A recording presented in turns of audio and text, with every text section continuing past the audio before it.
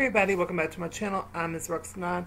This is Daily Rambles, where we do TV shows and movies and music. So today we're doing a TV show and we're doing The Defenders, and we're doing episode 5 of season 1, and the episode is called Take Shelter. So we're starting off with people are gearing up, like it's the hand that are gearing up. They're doing a weapons check. They're getting ready to do battle, and they're going to the Royal Dragon, where the defenders are, and it's just so crazy. Then it just goes all hand, where it's the hand versus all the defenders. So that is super cool. Then they kind of break off a little bit, and Murdoch goes off to fight Elektra.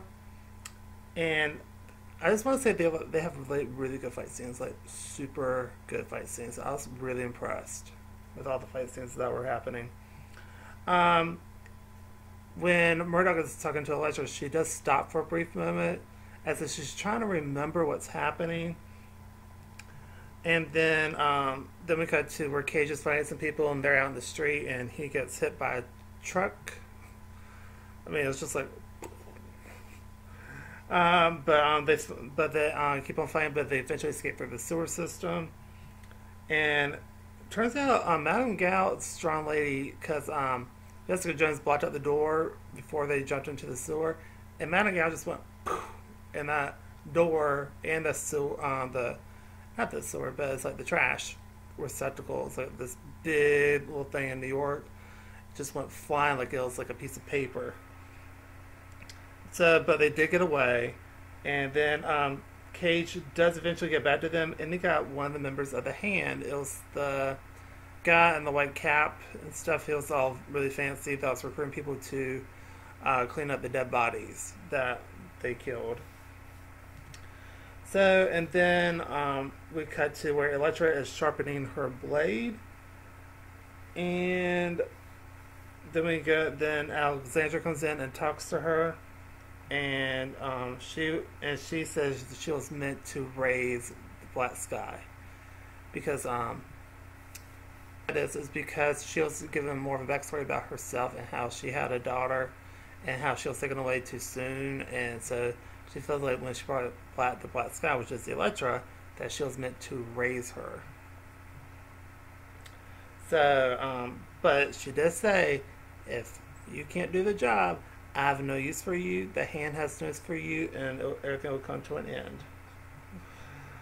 So then Alexandra is talking to the Hand people, and turns out someone from South America is coming, but we don't know who yet. So the defenders try to get info from the guy in the white hat, but he's not giving any information whatsoever. And the guy starts to egg them on, starts to taunt them a little bit. And then they go to get their loved ones, because the guy did say, like, we are coming after your loved ones, whether you like it or not, we're going to go after them. So they go to get theirs, and Colleen has her doubts talking to Danny about the other defenders. She said, I know we need people, but at the same time, I don't trust these people whatsoever. Then they see strange HVs show up, and then Colleen finds her sensei from the Hand. I cannot remember the guy's name to save my life. I probably should have researched it, but I didn't, so whoopsie.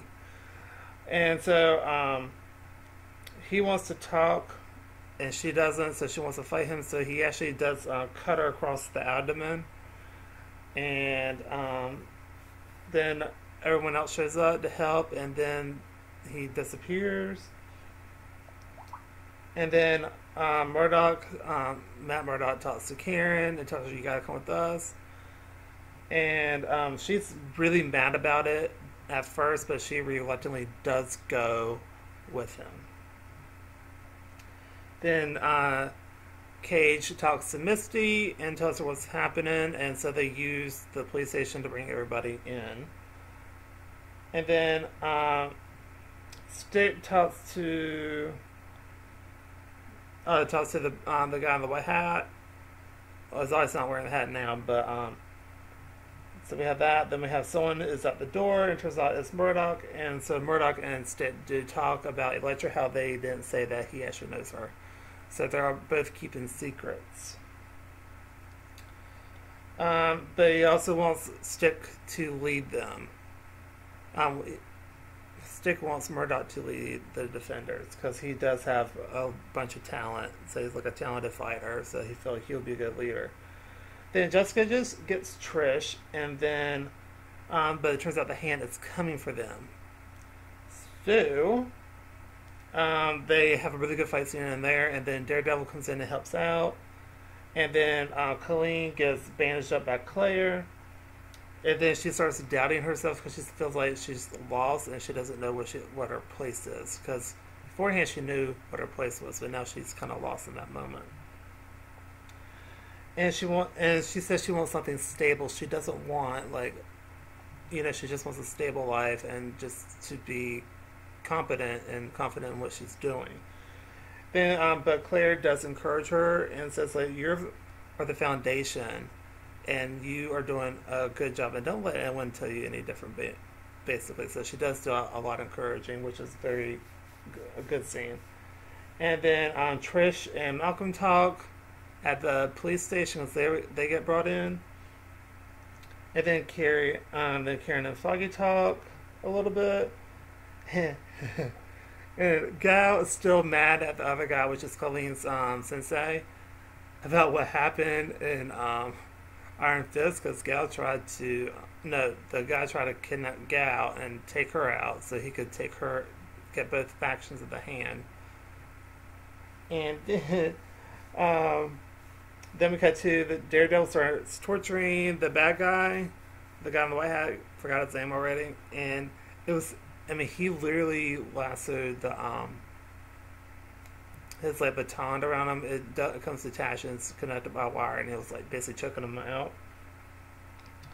And so he does it so hard he does pass him out trying to get information, but he doesn't get anything. And then Daredevil starts to tell the truth, but then we cut to the Chinese guy blames Alexandria for everything that's happening so far because she's supposed to be the leader of the entire group, and they feel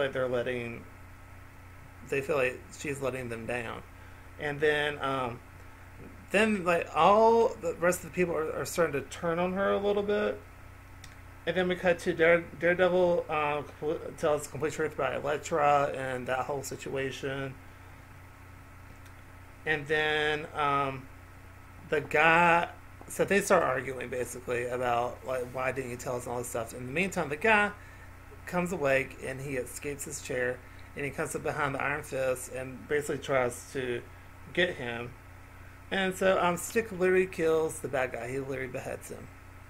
Straight up. And then Alexandra goes to check on Elektra, and she's gone. And she pops up at Matt's apartment, and she's just walking around the apartment. I think she's trying to remember stuff, and she actually lays down in Matt's bed. So that's crazy. And that's pretty much going to do it for me this episode. I'm going to give this an A+ episode. I love the scenes, the character development, everything. It's really good. So if you like this video, please go to like, comment down below, and I'll see you on my next video. Bye, everybody.